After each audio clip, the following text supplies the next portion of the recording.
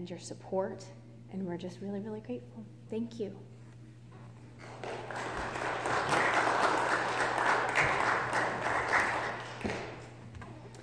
And thank you too for what you do. You know the name Jesus means salvation, right? His name means God saves, basically. And we think salvation means going to heaven. Like I got a devotion from a friend today that said, we all know what the end is. We're all going to heaven. That's really not the point of being Christians. That's not the point of Jesus.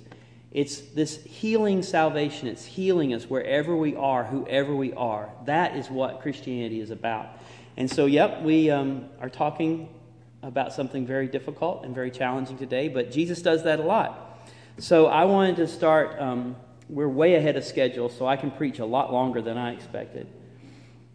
We'd like everybody to stay. We have a great potluck downstairs, so please just follow the stairs down, and we'll eat right after worship. Would you please say a prayer with me? Father God, we do answer Tim and Constance's request to pray for their organizations. We ask that you would cover them with your Holy Spirit and with your power, and that every staff person and community worker and volunteer, and especially every child they work with, has the strength that you give with all the saints, to have the faith that Christ is living in them, and to know the love of Christ, to be surrounded and to know the length and breadth and height and depth of the love that you have for them. In Jesus' name we pray. Amen. So I like to start off with a joke, and there was a guy who wanted to remember all of his nieces and nephews' birthdays, anniversaries, and he couldn't keep them all straight. He was always forgetting, so he thought he'd go to the computer store, and he asked if there was an app or some program is there some way that you can remind me of all these special occasions? And the salesperson said, well, have you tried getting married? Because your wife will remind you so. So the title of today's sermon for Orphan Sunday is being tripped up. Tripped up means to stumble, like you stub your toe. I don't know. I haven't had cancer treatment, but I have stubbed my toe, and I'm pretty sure they're probably close, because there are small things that happen in our life that can trip us up and cause us to fall or fail or be hindered. You hear that word in today's scripture that Todd read us, to be hindered. We're not to hinder children. We're not to hinder each other. Caring for widows and orphans, which Miss Carol in the office put this beautiful scripture verse on the cover. Caring for children and widows in their suffering, Jesus' own brother said, is pure religion. That's the goal. That's what we should focus on, helping each other when we can. And that ministry, unfortunately, like Constance says, starts with the people that we know best. Our love, our ministry starts often at home. It's the people we do know best, but we also know their best and their worst. And they know our best and our worst. And it's really difficult to love those people because of that trouble. It is easier to be tripped up in a family and to trip up our children, to be tripped up in these bitter and resentful relationships than anything in the public. Because when you go to work, you wear a uniform, right? You have a work face and you're polite. You're generally polite.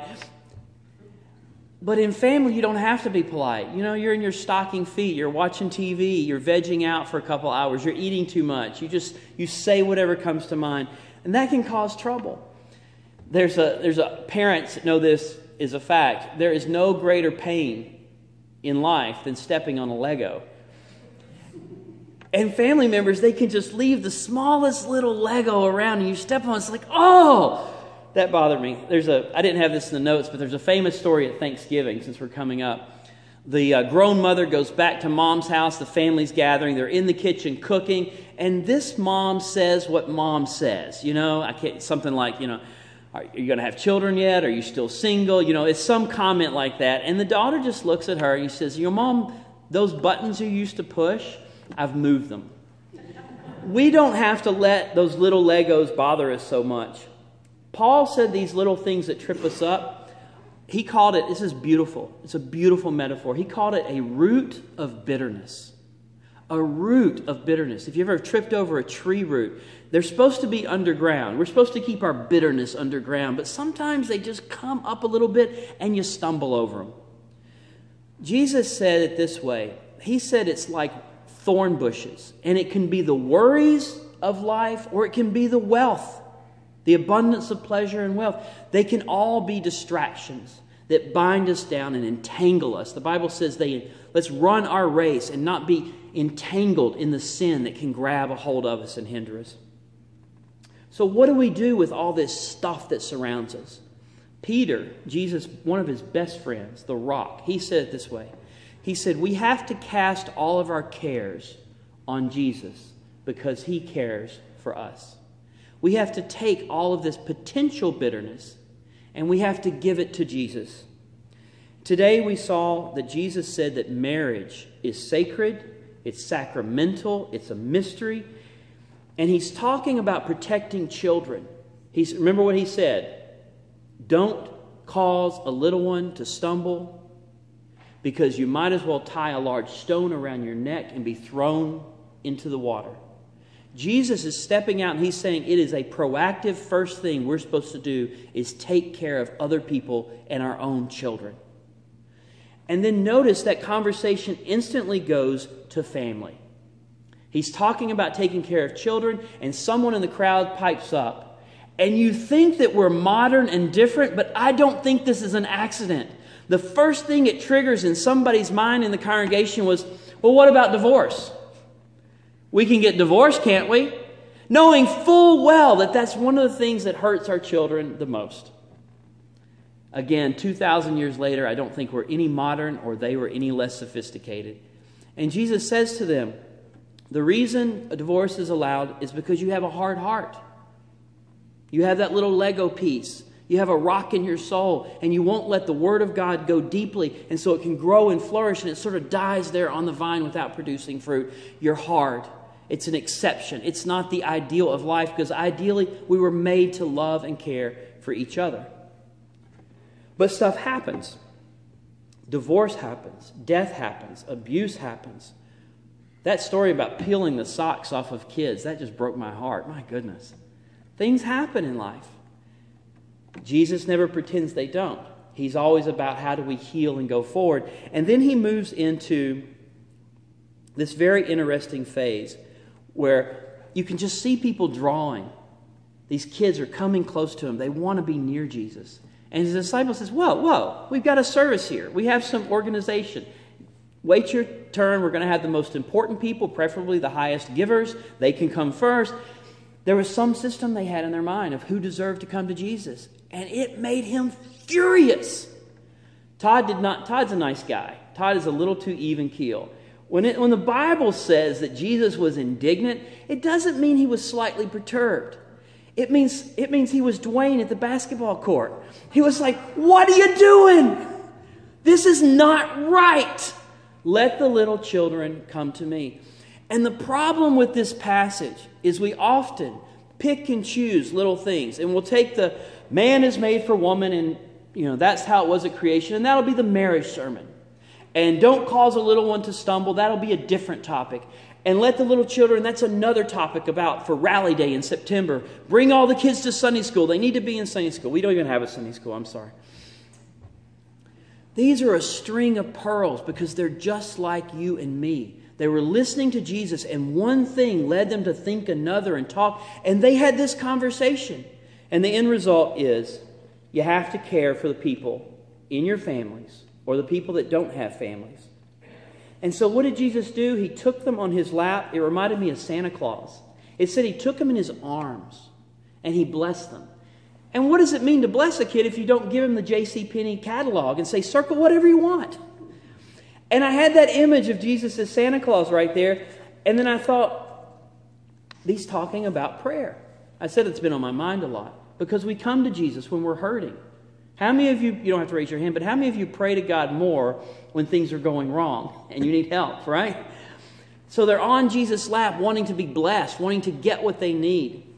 And I wanted to share a few verses from the Bible about how to get your prayers answered. And you might not like this. I didn't like this. Jesus one time said, I'm going to tell you the truth. Whatever you ask for, if you believe you will receive it, it'll be yours. Now that would be great if that was the entire passage. Well, God, I've asked for your stuff all day. Lord, here's what I need. Go ahead and give it. I believe I've received it. I've named it. I've claimed it. You're done. But then he goes on. Jesus always adds these pesky things that he seems to think our heart, the compassion that Tim talked about, is a critical ingredient in everything we do. The heart is the heat of the oven that cooks the cake. The fact that I cook delicious fried chicken and it's downstairs in the refrigerator right now isn't enough. I've got to put it in the microwave and heat it up. And here's the heat. When you stand praying, if you hold anything against anyone, forgive them, so the Father in heaven can forgive you. God doesn't make the rules for our life. I know I'm saying that's controversial. We make the rules. We are judged the way we judge others. We are forgiven the way we forgive others. We are blessed the way we give to and bless and care for and love others. And nothing can hinder our prayers faster than resentment or just general rudeness. If you hold a grudge, if you nurse an ill feeling, if you repeat a bad memory over and over, if you allow that bitter root to grow in our heart like black mold, our prayers will be hindered. I remember when I was going through my divorce, and my wife was very generous in pointing out things that I had done wrong that I needed to reflect on. And I tried my best to think of those. And this verse came to mind where it said, "Husbands, be considerate with your wives and treat them with respect so that nothing will hinder your prayers." You're talking about conviction. There at the end of our marriage where we couldn't really get along very well, I was not considerate. I was rude and disrespectful and angry and hurt and hurtful. And I felt my prayer life had shut down when I needed God the most. And God's word was saying, yeah, it is shut down because you've shut down your heart to have compassion for someone and love and forgiveness and care for someone that just a few years ago you said you would give your entire life to. So what's the key? The answer to this? In today's scripture, you might have missed it, but Jesus said the key is to be at peace with one another. And you know peace starts in our heart, right? I want you to start dreaming again. I want you to start hoping again. You may not have, we talked about Elaine not feeling well and maybe being home. Your body may not be working right, your finances, things may not be going like you want it, but I want you to start believing again. Start hoping and wanting and loving and being open again because it's healthy, it's happier, and it gives you the oxygen that you need.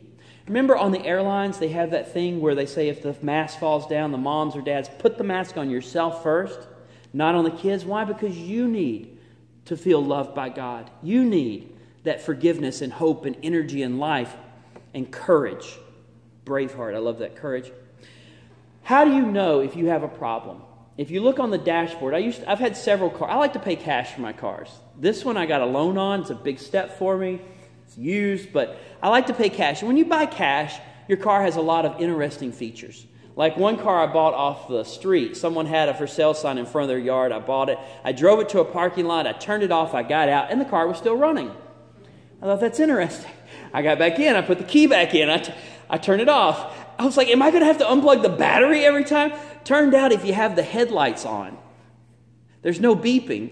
The signal is the car just kept running. So it was great.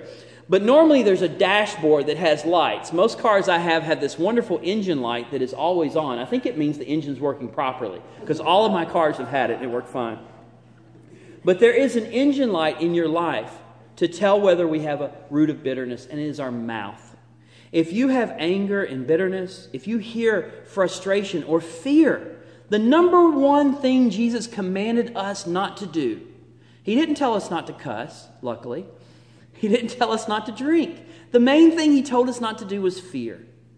If you have pain and hurt or jealousy and mistrust coming out of your mouth, it doesn't mean you're a bad person. It doesn't mean you're going to hell. It means your heart is hurting and broken, and you need some healing inside where those words are coming from. People, when they tell me they're happy, I often wonder, well, have you told your mouth? Have you told your face you're happy? Because you don't look very happy. But when we are at peace with God and others, we can have that healing. And you know, true peace will never occur until we're at peace with God.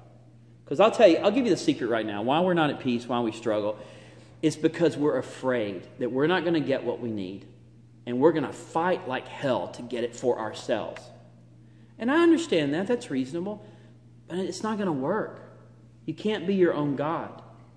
So the first step to being at peace is casting those cares on God and saying, God, I'm going to let you fight this battle. I'm going to let you set that person straight. I'm going to let you provide what I need. I'm going to let you bear my burdens and carry my cares. I'm going to let you be God, and I'm going to start trying.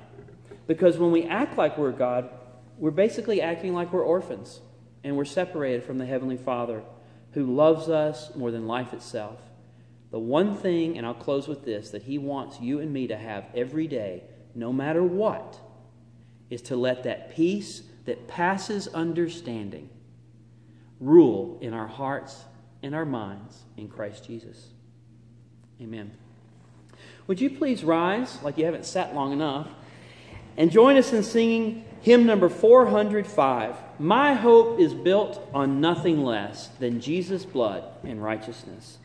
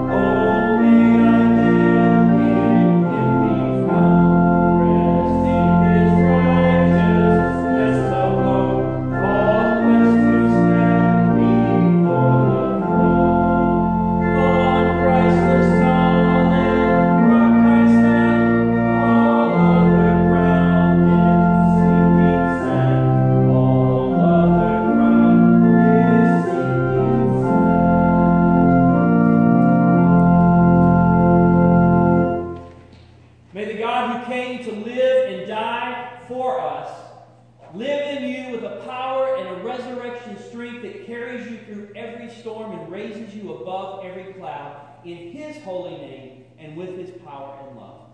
Amen.